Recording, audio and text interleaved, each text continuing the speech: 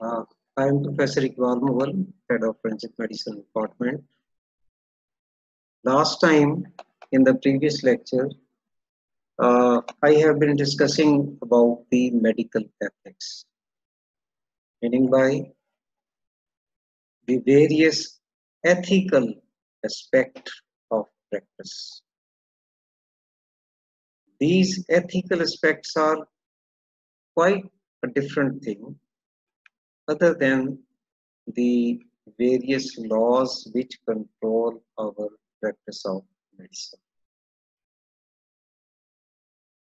They guide us how to behave with your patients, how to behave with your colleagues, how to behave with your teachers, interaction with the various other situations like with the employer, with the state, and all these things are being covered under this situation.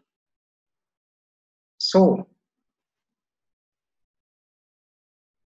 in the consolidated form, a document has been given which is based upon the Hippocratic Oath. Hippocratic Oath is basically an old document which describes the various medical ethics. You must be clear in your mind.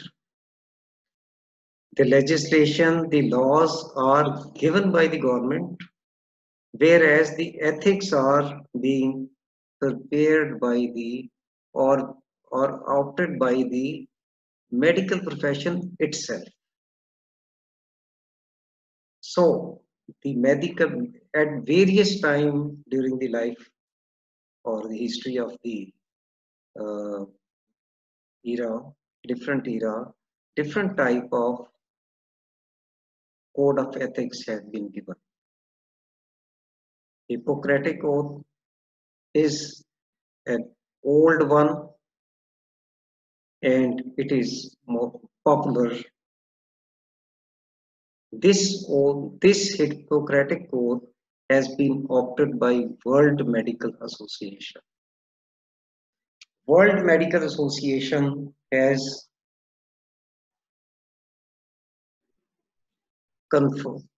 it has converted into a simplified language. And now they have given its name as the International Code of Medical Ethics. International Code of Medical Ethics. Our council, the Pakistan Medical and Dental Council, they have accepted this International Code of Medical Ethics. And we are following this International Code. In the last lecture, I have given you the details what is being given in this International Code of Medical Ethics. It is the same code or the statement which when you enter in the college in the medical profession, there is white coat ceremony. At that time, every student, while entering the medical college, they accept this code of international medical ethics. So this code is being accepted by all the persons who joins the medical profession. So many things are formatted and written in that. Now coming to the next, there are certain situations during the medical practice which has also to be evaluated in the light of medical ethics. And these various situations which we are being confronted with, these are the confidentiality, euthanasia, artificial insemination, organ transplantation, and biomedical research. These are the various situations we are confronted in day-to-day practice. How we evaluate or tackle these situations in the light of ethical practices. So firstly, I will take the professional secrecy or the confidentiality. What is confidentiality? It is an ordinary English word. To keep something secret or confidential. Professional secrecy, whatsoever information you get in the professional capacity, you have to keep it secret or confidential.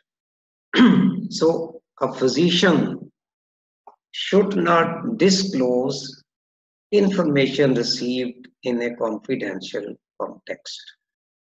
Whether this sort of information is obtained directly from the patient, the information being got from the patient during history taking, or this information may be gained as a hospital manager.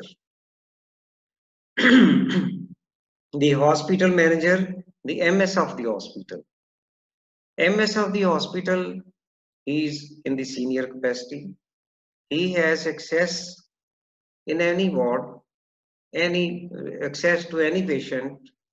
He can check the file of every patient because he is the overall supervisor of the hospital. So he can get information in that capacity as well. Or during review of a paper, sometime you review a research paper. The research paper is basically the collection of data, and that data is based on the patients. And the information pertaining to the patient is being present in that paper. If you are reviewing that paper, in other words, you have come to know certain information about the patient. So in all these situations, you become knowledgeable about the important information which is of confidential level for that patient. You get it. So this information should be kept confidential, except in certain specific circumstances where a doctor carefully and selectively disclose information where health or safety of the public at large is involved. In that situation, the doctor can reveal information, but there is criteria for that. So first important aspect is to maintain the professional secrecy. So the practitioner, whatsoever information he has obtained from the patient, it is advised that he should never gain any form of benefit from that information. He should not blackmail the patient from that information which he has got from the patient. Similarly, the medical record of the patient should not be left unattended, unsupervised. It should be properly possessed, and it should not be handed over to any irrelevant person. Only it should be communicated or conveyed to the patient or his representative when he is unable to collect that file, then he can send his nominee or the person who can be represented. So this is the advice for the medical man, how to keep the information with him. The doctor is not bound to convey the information if he got the information of concealed birth, venereal diseases, or some person has committed suicide, attempted suicide, or someone has committed abortion. So all these information should be remained with the doctor until unless the situation has become so grave, the person on whom the abortion has been committed, he is about to die or actual death stage. The person who tried to commit the suicide, but actually he committed the suicide. So similarly, the other things which are when reaches to that extent, it should be given information to the law authorities. No, I have told you mostly the first prime duty is to keep the information with the doctor, not to be revealed. But there are certain situations where doctor has privilege to communicate information to the concerned authorities, not to the public at large, to the relevant areas. So he has to watch or to see. There are two situations. Privilege meaning by it means that he has right to convey. Qualified or absolute. Qualified mean when he that information where it is relevant or he can convey the information to the relevant authorities. Absolute when there is no excuse. He has to convey. No, coming to the qualified.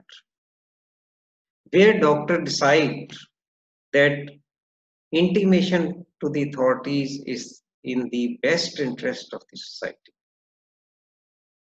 Generally speaking, the state has no right to demand information from the doctor about its patient, except when the person is suffering such sort of problem which may be a threat to the society. For example, the person is suffering some cholera. The cholera is a disease which can spread to the other people if the hygienic care is not taken. So it is direction from the government, health department, when you find the cases suffering from some communicable disease, then you must intimate to the district authorities. Similarly, sometime a patient is referred to you from some organization. For example, a person who is working as a cook in some hotel. So on the after the examination, if you find that person might be suffering from some diarrheal or cholera type of illness, he might be suffering from enteric fever type of illness, he might be suffering from tuberculosis. All these diseases are communicable diseases. So when this person is referred from the administration or the hotel manager to you for your opinion or for examination. Now, in that situation, it is your duty to inform that the hotel manager, your employee engaged in food serving is suffering from this disease. And this disease, he may be a reason to spread that disease. So this person may be laid off from the duty so that the society may be protected. So this is the example of the qualified privileged patient. That doctor decide himself where is the situation where he should convey or where he should not convey. He can decide. So the second aspect is the absolute. Again, the situation where the information you can reveal or convey. The absolute communication, this is the authority of the courts. Court can ask any sort of information whatsoever doctor knows about a person. A presiding judge may, despite the physician claiming that the knowledge and communication is confidential, can overrule this contention and order or direct the doctor, or as if he is appearing as a witness in the court of law, to provide the information. So the doctor has no option but to comply unless he is willing to accept imprisonment or punishment for the contempt of court. So when the doctor is in the court and any sort of information pertaining to the patient is asked by the court, he cannot decline. If he will conceal the information at that point, he will be guilty of contempt of court. So the absolute privilege to convey is for the courts. Qualified privilege to convey the information is with the doctor, and he decides the information, which information to be sent to the concerned court. The person suffering from some communicable diseases, the authority is the district health officer. He should be intimated. And similarly, if the person is referred from some institute, then that concerned head of that institute may be intimated that your employee is suffering from some disease. Now, this was all about privilege, confidentiality, and the situations where you can have the marginal discretion, you can reveal information to the relevant quarter, or in other words, you have the privilege to communicate. Coming to another topic, euthanasia. Euthanasia in our society, it is not prevailing much. It is not commonly seen. But in the world, it is prevailing. And what is that? It means to bring about gentle and easy death.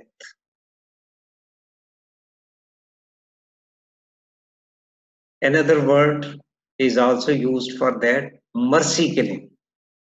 So, under what circumstances or what are the situations when such need is required, the person beg for the end of life? So, it involves the use of some means to take the life of one who is suffering from painful and incurable disease. The person is sometime in such a condition, there is no hope of recovery, and person is in extreme degree of agony. He is in a painful condition. So he does not want to continue his life. So such sort of demand, whether the end of life should be carried out or not, it may be demanded by the relatives in cases of incurable diseases. They are exhausted. They don't want to see the agony of the patient. Sometimes patient himself cannot bear the agony of the disease or illness and himself request to the authorities. Usually such sort of request goes to the court, in which the court is requested to give permission to him to get physician-assisted suicide, in which the doctor may give some sort of injection or injectable in which his heart may be stopped. So this concept of euthanasia, now debate is that whether it should be done or it should not be done. Here the ethical aspect comes, whether it is an ethical action or it is not an ethical action. Going to the background, why this concept emerged, from which society this concept emerged. The first time it was advocated by the Plato, and it was practiced under the Roman emperors. Even in the old ancient Marseilles, authorities were approached to get the permission for euthanasia for the persons who were suffering from serious incurable diseases. So that was the situation where this information was being asked. So under these circumstances, it was the historical background. Now, if we consider the ethical aspect of this euthanasia, if you have, I give you the reference on this topic of euthanasia. If one Indian movie was made, some of you might have seen Guzarish. The person was suffering from, became bedridden, and then he applied to the court that he don't want to live further. He was given permission, and ultimately he ended up his life. Now coming to our ethical aspect, what should do? Socio-cultural and religious traditions of our society have influence in such sort of cases. What is our religious dictate? Hazrat Muhammad said that nobody should desire death because of some act. किसी भी तकलीफ की सूरत में कभी भी अपनी मौत की ख्वाहिश जो है वो नहीं करनी चाहिए. So this is our direction from our prophet.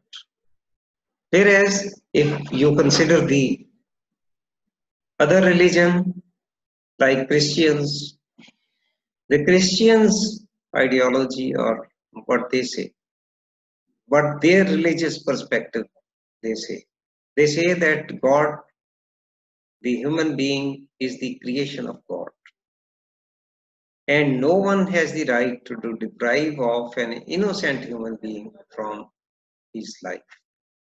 So the principle has been accepted by all the courts of life that human life should be given respect. As a doctor, when we consider about the Hippocratic Oath, what we promise, I will maintain utmost respect for the human life from the time of its right from the time of conception, right from the intrauterine life. We maintain the respect for life. That's why abortions are not permitted. Only therapeutic abortions are permitted. Similarly, here the euthanasia, the causing death of a person, is not to be expected from a doctor. Now coming to the presently, who are the people? They claim that this euthanasia can be exercised. It is being done in the Western world. What they say, what are the supporters of this concept of euthanasia? The current advocates for the practice of euthanasia say that the pace of life has been picked up so much that during the last 2 to 3 decades, the time and money has taken over as a superior to the idealistic values of reverence and veneration. Respect for life has been overlooked. The time and money is considered to be the superior. So, what they say that it is the wastage of resources to treat a person who's in the state of terminal illness. What they say that it has been calculated that about 40% of health expenditure is incurred on the treatment of the terminal illness. So this is the concept of the persons who are supporter of this concept of euthanasia. So as a medical man, as a religious background, Islamic background, so it is not acceptable in our society. But in the Western society, this is being carried out.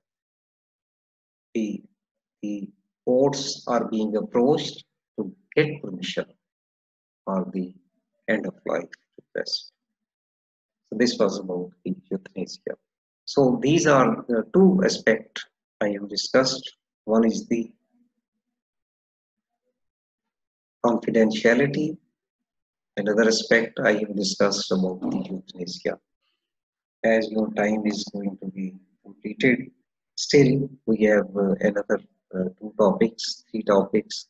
We will continue these topics in the next lecture. That's fine. Wishing you all